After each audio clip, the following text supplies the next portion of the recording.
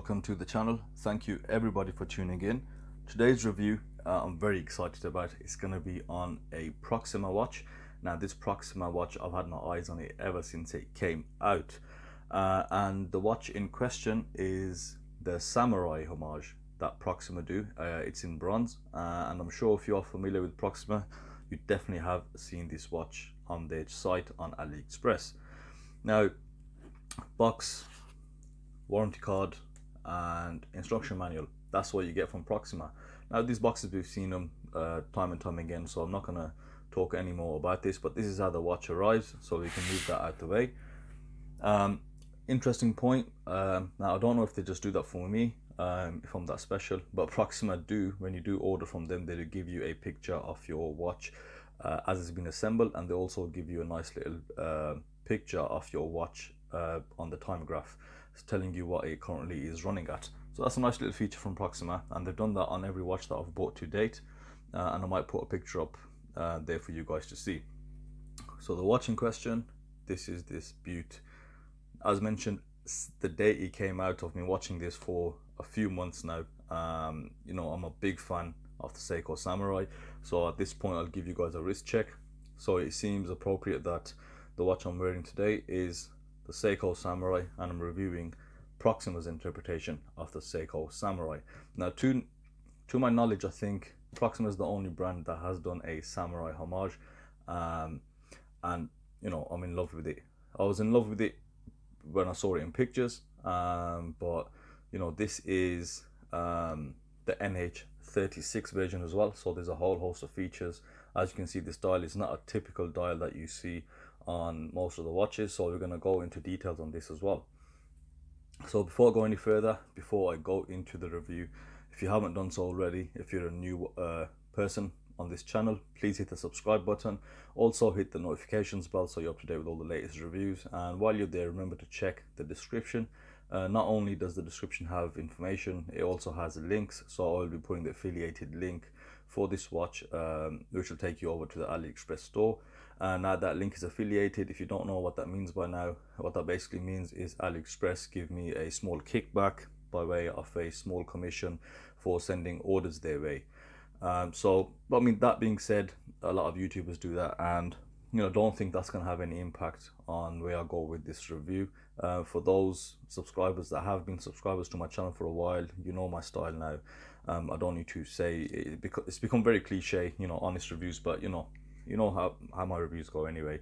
So yeah, if you could do that and support the channel, that would be very much appreciated. Also, let me know your thoughts as always in the comment section, and remember to like the video if it's indeed something that you do like. At this point, it's also worth mentioning Proxima do have a website, but I don't tend to recommend people to the website.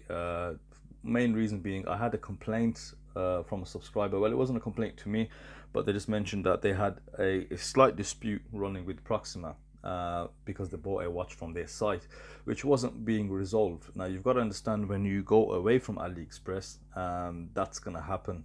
Then it's just between you and Proxima, and it's about how much fuss and noise you actually make for them to do anything about it. It also depends on the problem. Now I stick to using AliExpress because they do have this claims and refunds process. Now again, people have said they've not gotten very far with that, but it depends, right? It depends how you approach the issue. Every time I've done it, I've had to do it, AliExpress has been quite good, where majority of the time I've gotten a full refund, you know, because I think sometimes they hold the seller's money in the case of a dispute. So that's like a little safeguard there. So if you're not fully confident to order from China, that's why I've taken you over to the AliExpress store. And the added bonus there for me is, as I mentioned, a small kickback by way of commission. So you know, now that's all out the way, let's get to the review. Let's talk about the specifications of the watch. So this watch, it has a NH36 movement, which is the same as the NH35, the Seiko Epson 24 jewel movement, which hand winds and hacks.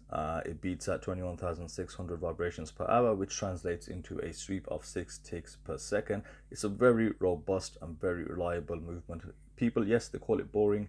That's just because they use this movement in so many watches out there. Yes, it is boring, but it is super reliable, definite workhorse, And you know, servicing doesn't even come into it, to be honest, because one, I've had watches, Seiko watches, which I've been running for 20 years, believe that or not. And then even as far as servicing goes, you just replace the movements are like 20-25 pounds depending on where you get it from.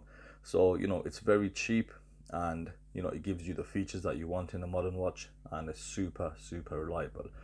Now further to that movement, this case, as you can see, is a bronze CUSN8 case, which is a tin and bronze alloy. So what that means is you really get gradual patina developing on this watch by way of oxidization. So you know, when you touch it with your bare skin, the oils on your skin, the air, moisture, everything's going to interact with it. If you want to reset it back to zero, I've read that you can use lemon juice, vinegar, something acidic, soak it, leave it overnight, and it should reset the patina. However, there's a lot of people out there that like to force the patina, and they like to see the whole you know, oxidization take place. Now after the case, you've got a sapphire bezel insert. We'll cover that in depth on the review. And you also got a 120 click bezel, unidirectional of course, and you've got a rating of 300 meters of water resistance, and then you've got a screw down crown to support that. Case back stainless steel. I think that the Proxima store says it's titanium, but you know, I think this, when I do feel this part under the dolphin, it does feel different. It doesn't feel like stainless steel, but you know, who knows. And I think that's about it in terms of specifications. Let's move on to dimensions, and you've got a diameter of 42 millimeters, you've got a case thickness of 14 millimeters, and a lug to lug of 47 millimeters. You've got a lug width of 22 millimeters. So dimensionally, I think this watch is very safe to wear on a smaller wrist, and I can tell you straight off the bat that is quite close to the original watch as well. Right, let's go in closer and take a look at this gorgeous dial. Now straight away, obviously you can see the dial is red. You've got this absolutely gorgeous tone of red, deep burgundy red, and it's a sunray dial as well, and that catches the light amazingly well. You also got a chapter ring, which is color matched to the dial for the most part, with printed markers around the side of the chapter ring. You've also got a printed logo at the 12 o'clock and a printed logo at 6, which says professional 300 meters. Now you'll also notice in the center of the dial, you've got these printed concentric circles. Now this is an upgrade to the dial. It wasn't available on the original dial. Now they've done that to increase legibility of that day disc in the center. We'll talk about that just in a short while. So as well as this gorgeous red dial, you've also got these applied indices and hour markers. So you've got a mix of baton indices with these elongated triangles. I think they're called trapezoids, and yes, they are applied, and so they've also got this silver polished frame around every single hour marker. Because that chapter ring is stuck to the dial, you do see a bit of bronze in the rehaut area of the watch, and you'll also see the date, which is at the 6 p.m. location, and the date has been also color matched, and it's got white writing, so the date has got good visibility, and I like the fact that they've color matched it to the dial.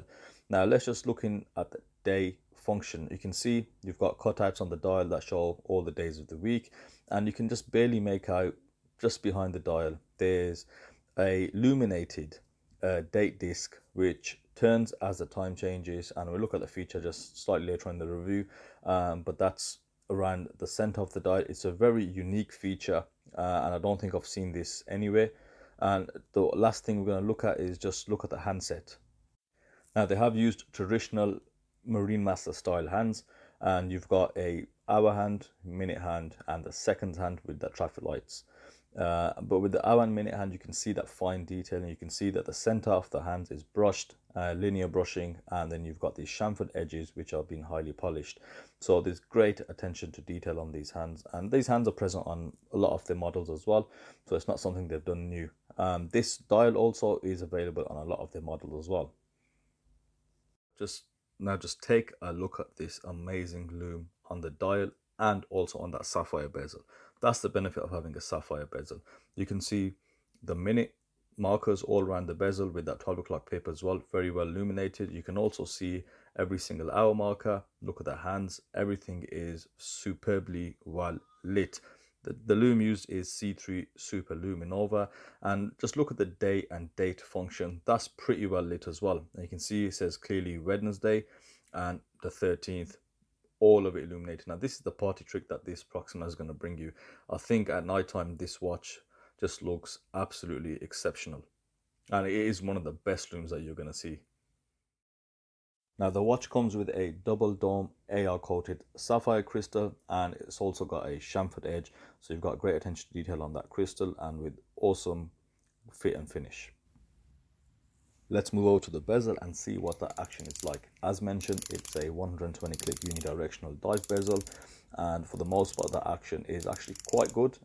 It's just a touch loose, but it is accurate. As you can see here, it does line up exactly, and it does have zero playback. Now bronze bezels do have a slightly different feel and sound to usual stainless steel bezels. That's due to the material, and of course the density of the material will give you a different sound. And on the bezel insert, you can see this is a Coke bezel insert. So from the 0 to 20 minutes, you've got a red inlay within the sapphire bezel insert, and the rest is black. It also has a illuminated pip at the 12 o'clock. As you saw in the loom shot, the whole bezel is illuminated. Now the bezel insert, you've got 6 options from Proxima. I'll show you a picture of those just now. All the options for the most part are actually quite decent, and just look at the knurling around the bezel, which is quite similar to the Samurai.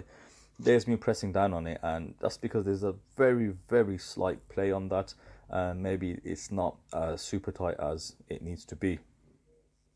So these are all the variants that you can get with the bezel insert. So let's start off from top left to right, top to bottom. First one, you've got a gilt bezel insert with a 12 o'clock pip. And the second one, you've got a Pepsi bezel insert, sapphire, which is going to be illuminated. And after that, you've got the Coke, which is the one I have, again, sapphire and illuminated. Now at the bottom left, you've got that gilt bezel insert, and the triangle at the top is illuminated, and after that you've got a fully illuminated bezel insert, and it's not gilt, it's just going to be this creamy white with a hint of green, just to show the full illumination on the bezel insert.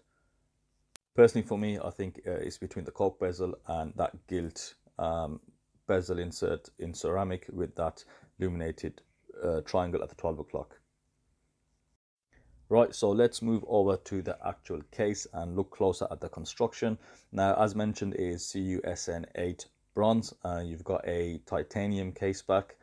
To me, it looks like stainless steel or titanium, as it says on the site. And you've got obviously the design cues. They have been taken from the Seiko Samurai, so it's homaged it pretty well.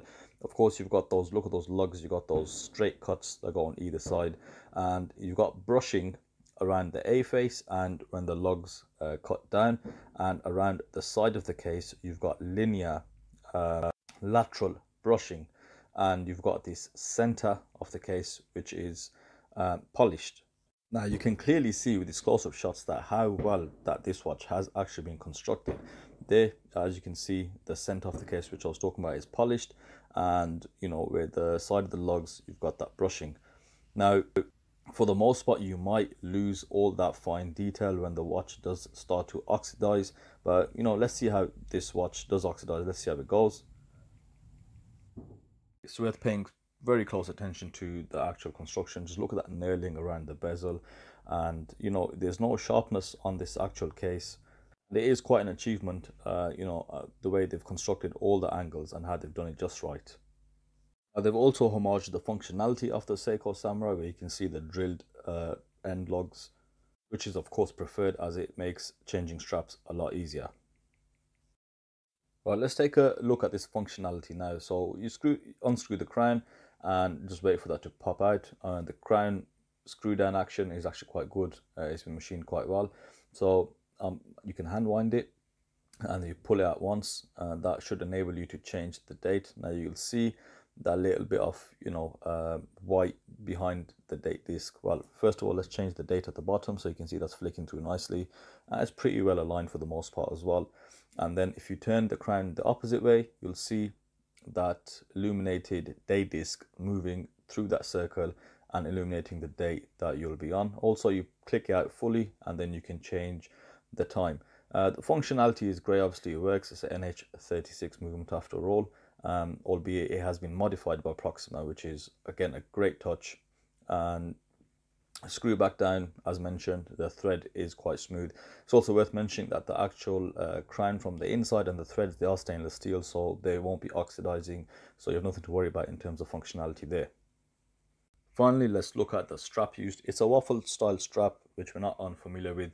There's a slight taper from the end of the lug, and you've also got matching hardware with the exact same kind of bronze, and on that clasp, on that buckle, sorry, you can see that it's been brushed and you've got polished sides. Now at the back of the waffle strap you can see the Proxima logo, and it is quite a thick strap and very sturdy, and I think it's the right option for this watch. Right, that's it for the review. Just want to apologize, actually there's a lot of fireworks going on at the moment. Clearly the neighbors didn't get my memo that I'm doing a video, so that, you know, they need to keep it down. But yeah, wrist shot, wrist is 6.5 inches. I usually do wrist shots outdoors, but the weather in the UK is nasty at the moment, so I can't really go out there. But yeah, 6.5 inch, it fits really well. Dimensions, like I said, they are close to the original. And I've been wearing it, and you know, I don't feel much difference between now the strap, very comfortable as well. It's a waffle strap, and for the most part these straps, you know, fit pretty much anything, and they look good on quite a lot of watches. It brings it back, gives it more of a vintage look. You are kind of limited with the strap choices when it comes to bronze watches. Obviously you can't have a bronze strap or a, you know, metal bracelet, but you can also choose a NATO. You can also choose a paratrooper strap, something which is on the original watch that I've got. So yeah, it's about just choosing what you like. I think for the most part this is good. And now let's try to summarize. Let's talk about things I don't like on the watch. Now the only thing that I don't like is the center and that day function. In the daytime it is absolutely useless. You saw on the lume that it does illuminate pretty well once you do get it indoors or it's dark, but yeah, even though those concentric circles are there, and they did change that to kind of correct that legibility problem, because on the previous style that wasn't there. Yeah, it hasn't really sorted it, because that illumination is just not, how can I say, it's not bright enough to see. You can see it on camera, but you know, in the daytime you have to look kind of close at it just to see what day it is. But the date function is fine. That's one thing. Now the other thing, which you can sort of see in the pictures as well, that the crown, I think it's a touch too long. On the pictures it looks a lot longer, but in real life it isn't as long. But it's just, I'd say about a mil, you know, about 1.5 mil it could do with shaving down. Proxima were talking about reducing the size of that, but I think I had a follow-up conversation with them, and they said they're not going to go through with it, because I think it's, you know, there's a lot of tooling mods involved. There's a lot of modification actually involved, from once you initially make something, for you to then change that tool, and it's a lot of investment as well. So you know, you have to take that into consideration. It doesn't dig into your hand or anything. It's okay. You know, you only really notice it if it's been pointed out as much. So those are the two things. Other than that, I absolutely love everything else about the watch. In particular, you know, how well they've managed to homage it to the original. Just the angles and all the fine detail, as I mentioned when you're talking about the case, the brushing, and you know, all those little features. The case back is okay as well. It's got that 3D dolphin. It looks a lot better than what they used to have. And I love that dial. I love that red. And I like that they've done, you know, they've modified the NH36 and they've done something different, which does show with Proxima. They do have an enthusiastic approach to their products. That's because I think the owner, you know, he is a Seiko fan. So I like these little features. I like that Proxima have done this. You know, I love the case. I love how they've tried to keep it close, at least in terms of the case, with the knurling on the crown and the knurling on the bezel to the original.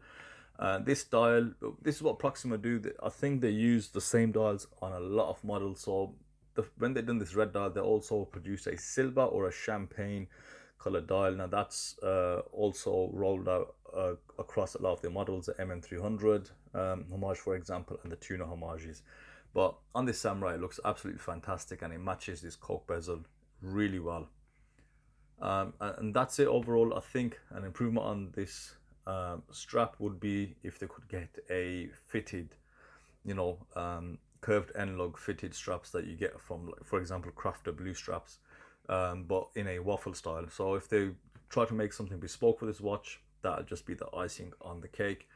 Yeah, there's nothing else to say on it. You know, I'm a big fan of this watch, and I also have a different version of this, so I did point that out in another review that I've done.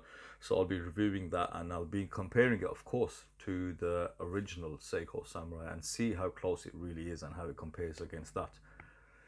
So as always, thank you everybody for tuning in and watching the review, and let me know your thoughts on the comment section. Check the description where you'll have the affiliated links for AliExpress, and I'll see you on the next review.